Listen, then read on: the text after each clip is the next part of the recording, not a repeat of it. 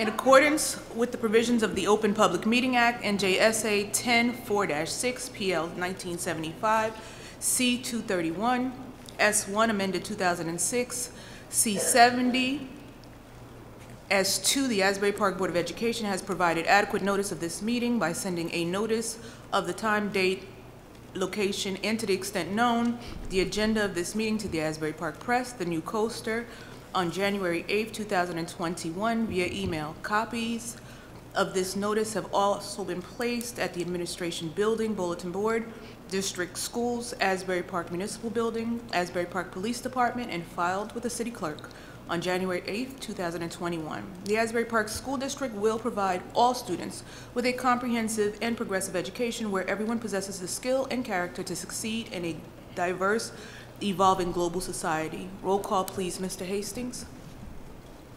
Ms. Alves-Anderson? Here. Ms. Breach? Here. Ms. Cook? Here. Mr. Grillo? Mr. LaRocca? Here. Mr. Remy? Here. Mr. Saunders? Ms. Lazinski? Here. Ms. Etienne? Here. Please stand for the flag.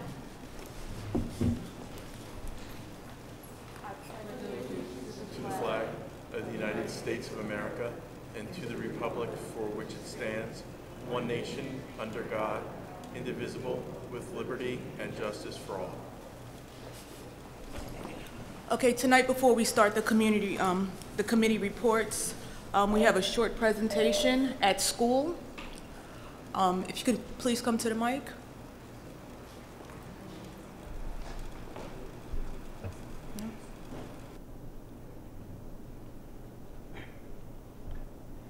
Madam President,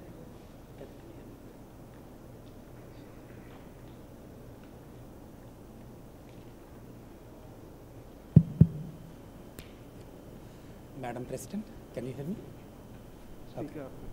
Okay. Madam President and distinguished members of the board, thank you for giving me the opportunity to speak to you today. My name is Vijay Saradi. I'm the founder of a technology company based in Monmouth County. We built a sophisticated and a very useful software called At School, geared towards helping schools manage the mental health of students and staff. I'm here today to offer the software free of cost to you and any of the Monmouth County schools for 2 years. I'll briefly talk about myself. I'm an immigrant. I came to this great country about 31 years ago as a student. In my first job, I made about $4.75 per hour. This country was very generous to me. Later on, I was fortunate enough to work for many prestigious companies. Until 2019, I was the Chief Technology Officer, Head of Data Sciences Department for the largest municipal healthcare organization in US. Even with my age and experience, I used to find life stresses hard to handle.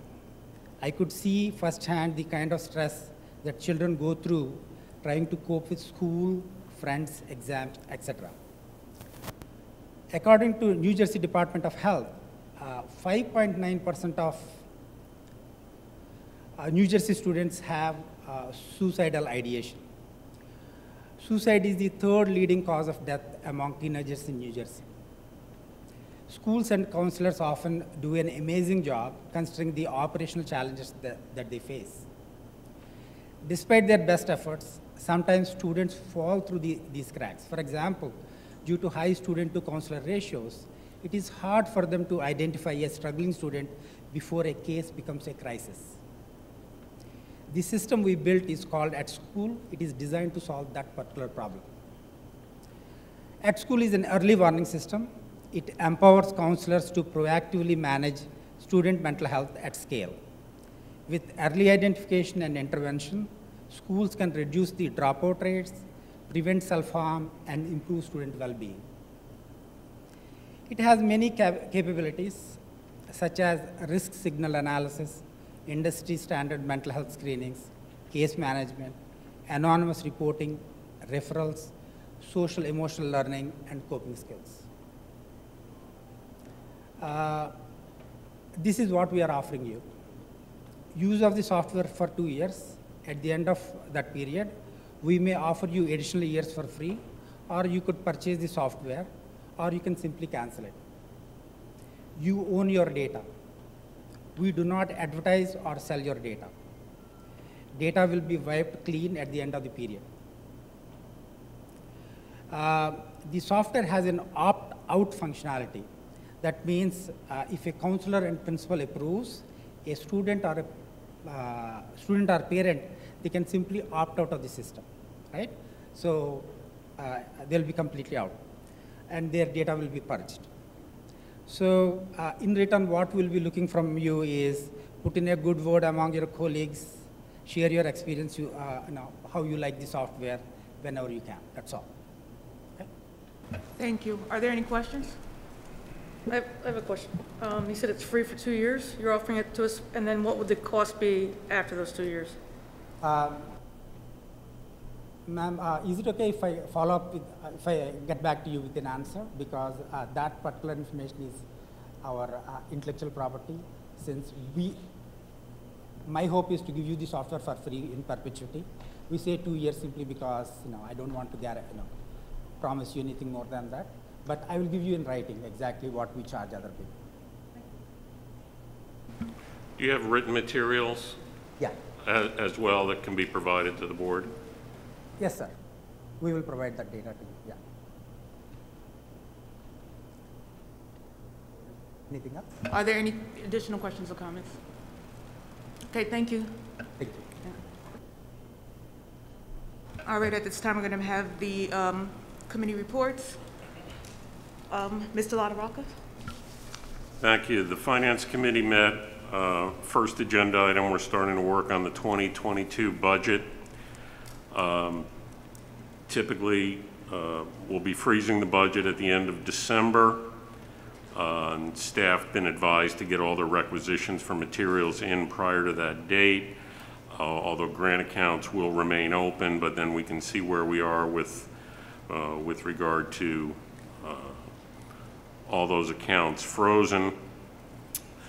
The committee did ask, we'd like to see a status of, in light of what's occurred so far this year, any resignations and retirements and then potential savings, whether the position has been replaced or if it's not been replaced. What do we have as a starting point there as we move into more in-depth analysis over the next few months? We'll be looking at a budget cut in 2022 based on the S2 bill of about 6.6 million. I was going to say 6.6 million. We will also then come back and I'll give you some information on where Asbury Park is in terms of the percentage we are paying toward our state required amount, our local fair share, and therefore we'll have those discussions about what we'll do to increase our contribution to get closer to what every other county in Monmouth County is paying in terms of a percentage toward their fair share. The second point with regard to substitutes, the administration did look at a survey, what's being paid. They're recommending we increase substitute pay to $105 per day. The committee agreed with that. Now that I think about it, I'm not sure if I saw that on the agenda tonight, or Jeff? No, we're waiting on a contract from Kelly to make the adjustment so that the right numbers are reflected. Okay, so we will be requesting that from you at a later date. With regard to architectural services, we received submissions from 4 architectural firms: DeCara Rubino, PS&S, I always say Spiesel or Spiesel, and SSP. And their hourly rates were all consistent, $175 an hour, $180, $170, and $165 respectively. A subcommittee, including Chair of Building and Grounds, myself as Chair of Finance, and the Vice President, the board interviewed SSP, our current architect, and the president, yes, was there. And we've conducted those interviews and made a determination of what we will recommend in executive session. Then is that, Counselor, what we? Yeah, to the extent that there's going to be additional discussion, yes, it would be appropriate for executive session under the contracts and legal advice exceptions to the Open Public Meetings Act. Thank you. Very good news with regard to solar, Bradley, Thurgood Marshall, Dr. Martin Luther King Upper Elementary, all completion and installation of solar panels, and they've been connected to the JCP&L grid. So we'd like to commend the administration as well as Solar Landscape, our contractor, for getting that done in an extremely timely fashion. We're waiting for final electrical inspection, and we still have the high school to complete, and that should be done by the end of this month. The only other discussion was, again, there's been some disparity among administrative assistant positions. So whether they were confidential or non-confidential, the administration has done that review, and the committee is going to be recommending that a few positions then be identified formally as confidential, as they are consistent with other positions that already are formally identified as confidential positions. So we support that move, and that's something else then that will be further discussed and then recommended. And that's it. Thank you. Thank you, Mr. LaRocca. Are there any questions or comments? Mr. Remy, can you do Buildings and Grounds? All right. So Buildings and Grounds met. Currently, there are no facility use requests. As Mr. LaRocca said, with the solar landscape, Bradley, Thurgood, Marshall, Dr. Martin Luther King Elementary have all completed installation of all panels and have been connected to JCP&L grid, and the high school waiting around the week of November 29th. And we also discussed the architectural services. We did meet with 2 architectural firms Tuesday, and like we said, we're gonna go into executive discussion and discuss which ones we're gonna pick. Also, Asbury Park High School stadium repairs.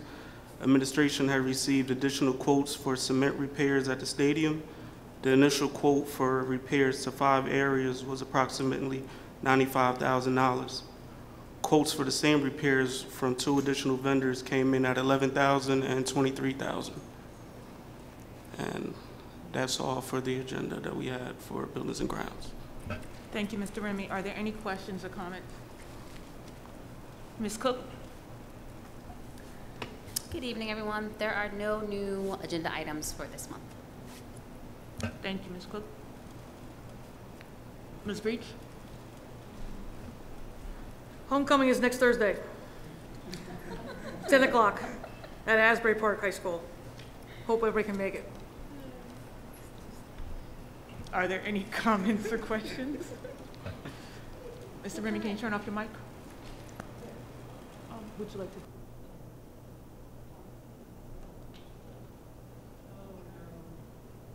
There isn't any. This is a second. I think it's a second reading, right, Jeff, on the policy? Yeah, it's the second reading from Alert 225. Yeah. That was provided by Strauss Esme, and again, those were changes that were mandatory based on executive orders from the governor or legislative changes. And the committee also continue a discussion on technology devices and the one-to-one initiative and how we handle lost or damaged Chromebooks and that issue. Thank you, Mr. Hastings. That concludes our committee reports. At this time, we're going to open the mic and the floor up to public participation. Please come to the mic, state your full name and your current address. You have 3 minutes.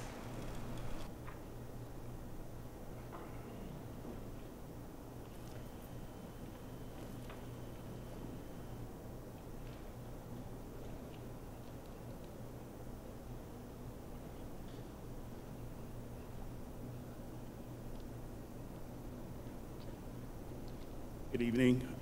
Tracy Rogers, Sewell Avenue. First, I want to thank Dominic. That was a great report.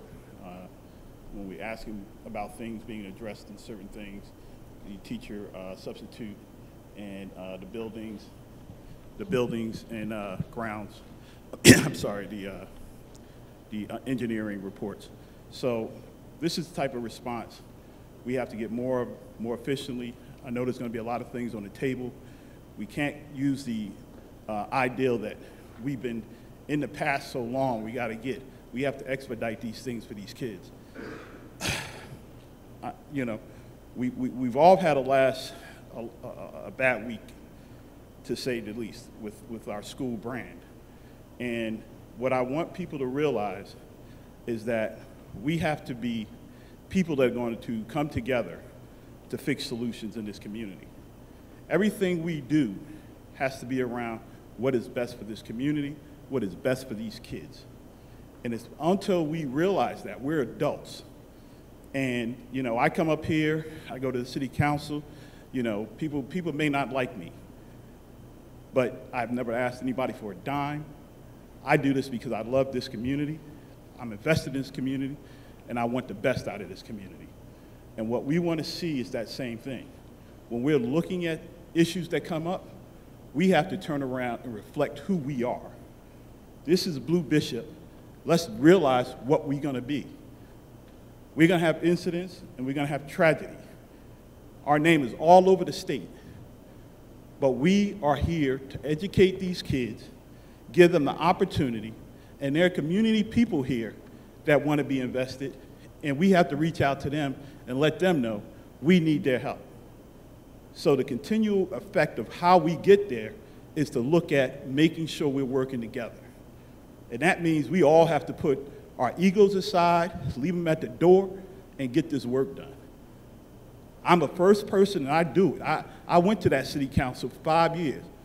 We got a rent, affordable housing.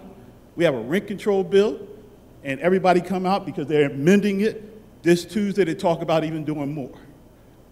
I push, and I push hard for everything that's right for this community. And I expect each and every one of anybody in this room, and if you don't want to do that, then you can leave.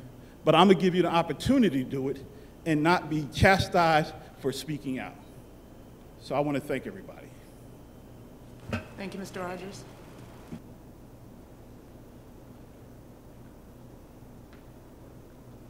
Good evening. My name is Mrs. LaShawn Anderson Bray. I live in Asbury. Once again, I'm here about my daughter, Janasia Bray. I spoke to Ms. Baumgartner. She's not very open to speak to me. I've been asking for the beginning about Janasia's pictures. No one told me about that. The same way you all speak about sports is the same way I feel about milestones in my daughter's life. Like, pictures mean a lot to me because they're milestones of her education. Sports, she's not in. Then the teachers, they're not speaking. They're asking how long she's on home instruction. You all had the paperwork and everything since the beginning. She's on home instruction due to health. It's not like she's just on home instruction.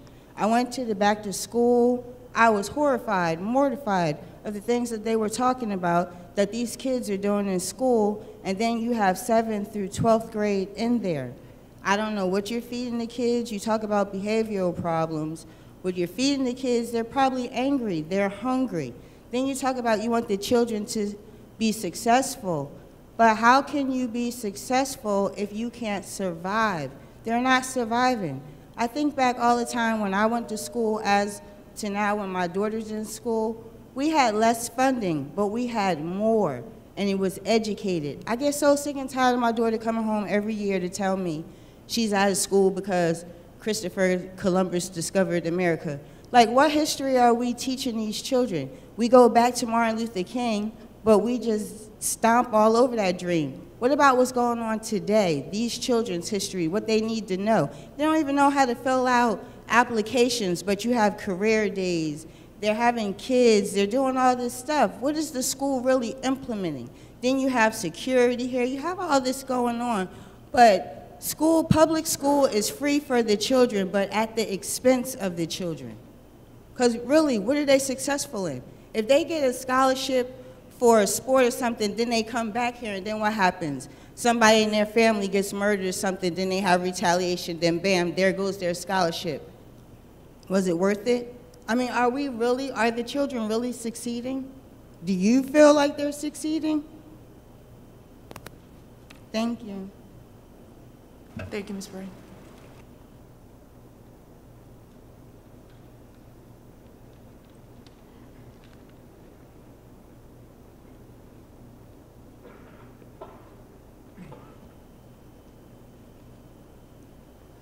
Good evening. Madam President, I would like to take this time to say thank you for your service, you and the entire board who's here for the kids of this community. Mrs. Anderson, I know you two guys are leaving the board, so I want to congratulate Mr. Saunders, Ms. Cook, and also Mrs. Ricks on your being chosen, winning the last election. I'm here today because I want to talk to you guys about a follow-up from the last time I was here. I spoke about a process that I was involved in with the school in reference to a coaching position, as you all know. I think that there was some bias towards me in reference to that appointment, and again, I wanted to go through the process to find out exactly what happened.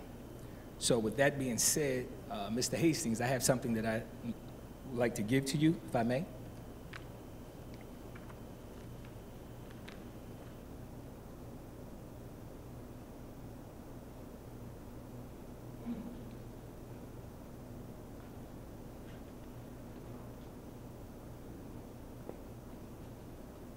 What those are, Madam President, they are ethics charges that I am presenting against a couple of your board members for, I think, their unnecessary involvement and some things that they said.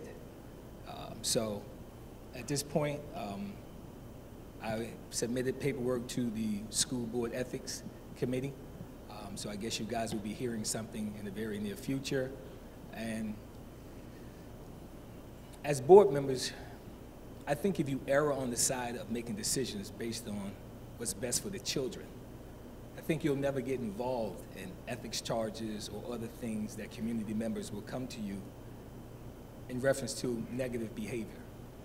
You all do a tremendous job volunteering your time, being a part of this community.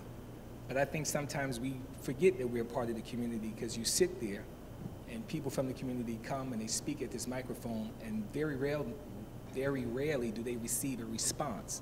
I think sometimes somebody should at least acknowledge them, say something, respond to them, because people are hurting. People feel the need to come here and speak to you. People oftentimes talk about the lack of community support.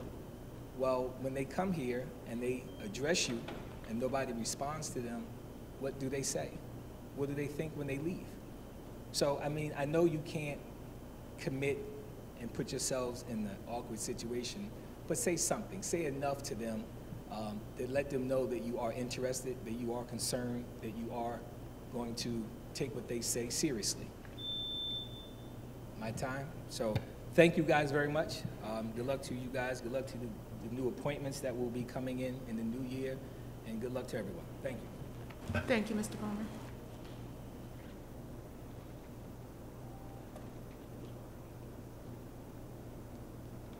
Eric Schneider, 658 Denise Court, Brick, New Jersey. Good evening. I am currently employed at the Asbury Park High School as an 8th grade teacher. I'm also coaching wrestling for the middle school. Due to recent events in the athletic department, the coaching assignments were altered, and now each of us is coaching without an assistant. Wrestling is a contact sport, and the chance of injury is high. In the unfortunate case of an injury that requires a hospital visit, one coach needs to accompany the student athlete while the other remains with the rest of the team. Additionally, with a growing program, supervision at matches and practices will be difficult for one person to do. We have brought these concerns to the athletic department, and we're told that no further hiring will be done at this time. If we are all here for the children and their best interests, why would we not take every step necessary to ensure their safety while they participate in athletics? Thank you. Thank you.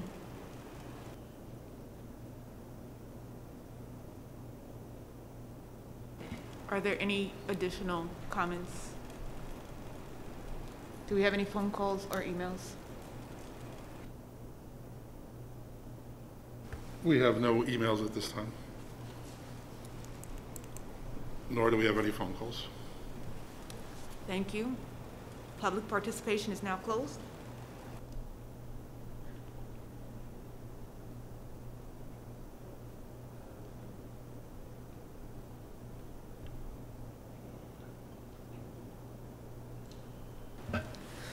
Whereas the Open Public Meeting Act allows for the exclusion from discussion at the public portion of a meeting of certain matters as outlined below. And whereas the Asbury Park Board of Education wishes to discuss such matters, made and will make such discussions public when a proper conclusion has been reached. Now therefore it be resolved that on November 18th, 2021, at Asbury Park, New Jersey, for the purpose as outlined and described below, upon return, action will not be taken.